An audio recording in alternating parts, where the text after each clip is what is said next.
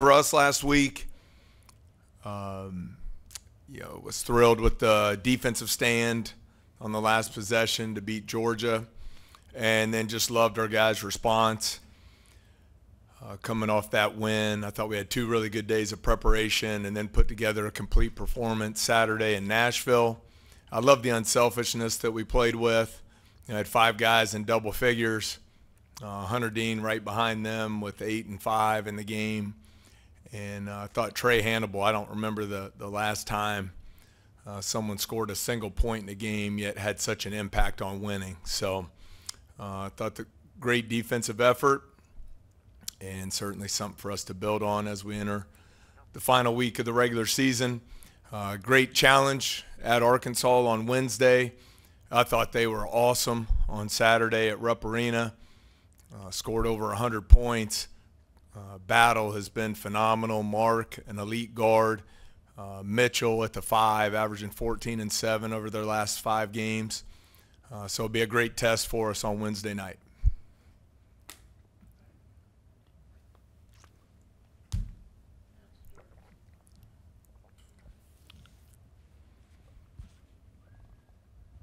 Yeah, Coach, big picture, we're talking to a lot of the seniors today. Still a couple games left in the regular season, but just what has this senior class kind of meant to you, and just how they've helped accelerate the rebuild process? Yeah, I'm not trying to pass the question on. I really hadn't put a lot of thought into it. Just been locked in on this Arkansas game.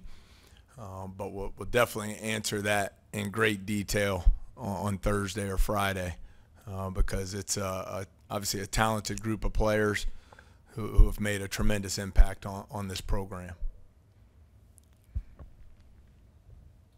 Hey, Coach, you've been with Trey Hannibal for 3 years now, from Murray State now to here. What did you see in him, I guess, when you first brought him to Murray State? What traits stood out? And I guess, how have you seen him grow the most as a player just since you've been coaching him? Sure. When we recruited Trey at Murray State when he was leaving South Carolina, we were looking to add toughness to our team, and he certainly fit that bill. His physicality and explosiveness on both ends of the floor, his ability to impact winning, and then great credit to him. He's really grown and developed as a point guard this year. His decision-making, his ability to get everyone involved in the offense has really been done at an elite level over the last 2 months. And I've been really proud of him for that. I think he's a guy with his ability to pressure the basketball defensively, has a huge impact there. And for us, where we've struggled some on the defensive glass, he's a big-time rebounder at the guard position.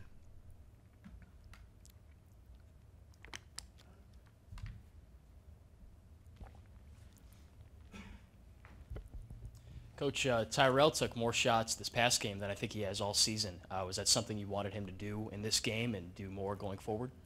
Well, Tyrell's one of the best three-point shooters in the league by the numbers in the country.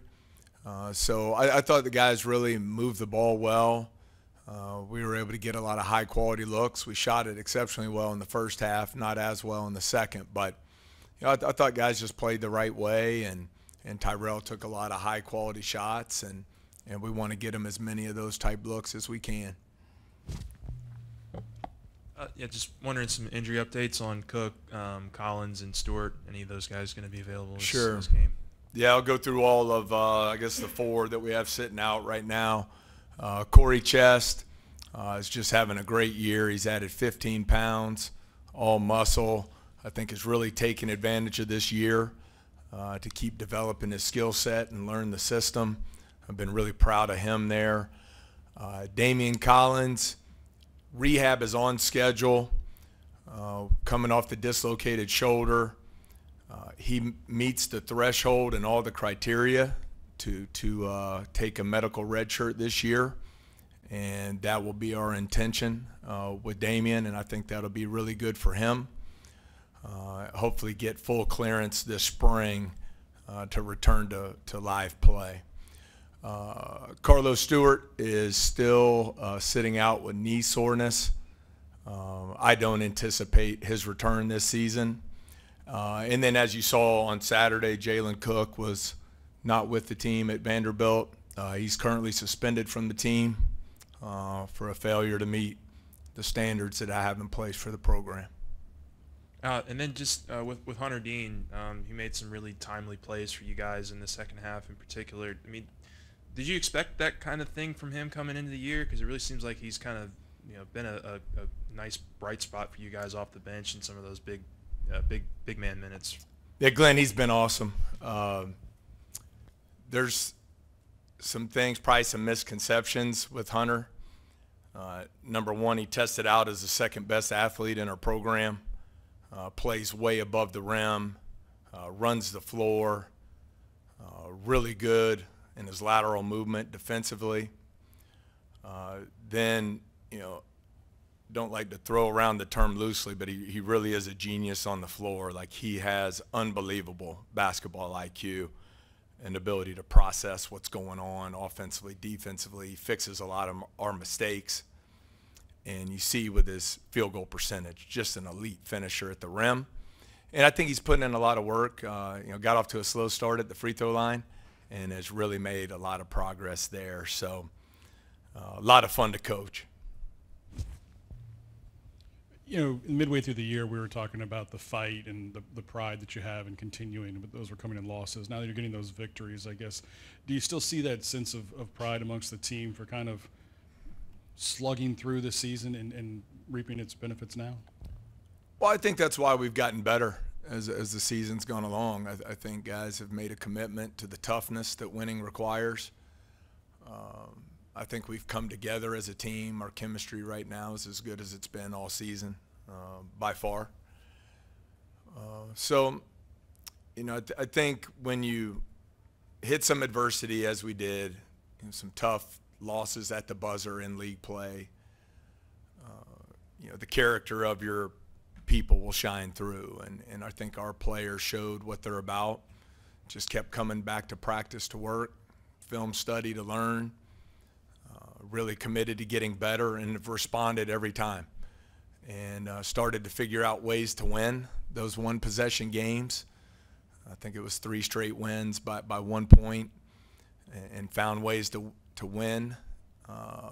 Sometimes it was a great offensive play, or, as was the case Tuesday against Georgia, the great defensive stand. So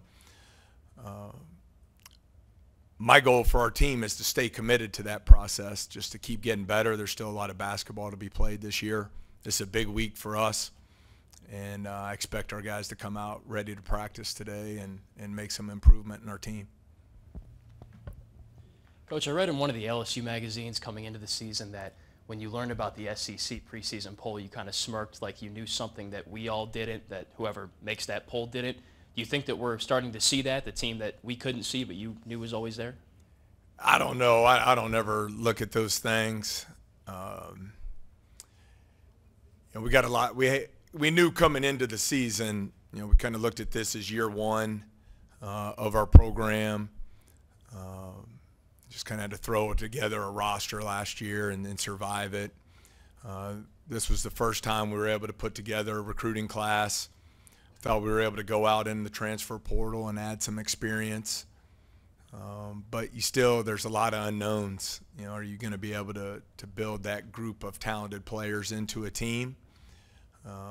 Been a lot of ups and downs, but I think we've made great progress there. We're right here in the battle, trying to get into the top half of the SEC standings as we enter the last week of the season, trying to build some momentum going into the SEC tournament. And I think our players deserve a lot of credit for the hard work they've put in and the resiliency that they've shown to keep getting better as a team. Your approach has always been about the day or the game in front of you, but you've also said that you do talk, postseason picture with the team. So is this a tricky week? Because, like you said, it's a big week. You got a chance to make some moves. Is it tricky for the coach to stay, to get that message across? I don't think it is. Every Monday we kind of just give the State of the Union where we're at and what we need to get done. And as I always tell you, it takes about 2 minutes, and then we're on to Arkansas. And that's where our focus needs to remain. We've got a group of players that are playing really well together on both sides of the ball. We know it's going to be an incredible test on Wednesday. when you watch that Arkansas-Kentucky game, that Arkansas looks like a team that will win games in the NCAA tournament. I mean, it was an unbelievable performance on their part. So I think our players understand what defensive effort will be required this week, and what we'll have to do from an execution standpoint to find a way to win on Wednesday. And I think our players have done a good job of keeping the focus where it needs to be, and I expect they'll do the same this week. I mean, you've seen a lot of the year 1 to year 2 development with guys like Tyrell and Jalen. I was just curious. I mean, I know you have a lot of focus on the next 2 games and certainly with what's coming up. But when do you start having conversations with guys about coming back for another year or just that kind of thing? What kind of conversations do you have? Is that something that starts kind of putting feelers out now, or just how does that go? That's a good question, Glenn. I think that's something that all takes place after the season. Really pleased with the growth and development of both Jalen Reed and Tyrell and here in their second season with the program. I think Mike Williams has done great things as a freshman. So I know everyone gets caught up in the portal world, and it's changing in college sports, but I still love the old school player development model where you come in and you play early in your career, and then you take a big jump from your first to second year, and then you get to the junior, senior year, and if you put in the work and stay committed to that process, you put yourself in position to be an all-conference player and open up all those professional opportunities that players come to LSU to pursue. So I think those type conversations certainly take place after the season. Coach, you talked so highly about Arkansas after that Kentucky game. Do you view them as a bit of a different team than the one that came here that you beat by 21 points back in February? I think you have to when you look at what Battle's done over the last 3 games. I mean, he's taken 49 free throws just in the last 3 games. I don't know if I've ever seen that before. He's taken 65 free throws in their last 5 games, averaging 29 a game. I really haven't seen an offensive explosion like that since I coached Ja Morant and back when I was in the same league as Stephen Curry at Davidson. I mean, he's just been phenomenal. Mark has proven to be an elite guard last year at Houston and then again here at Arkansas. And I mentioned Mitchell's production. They're just scoring the ball at such a high level.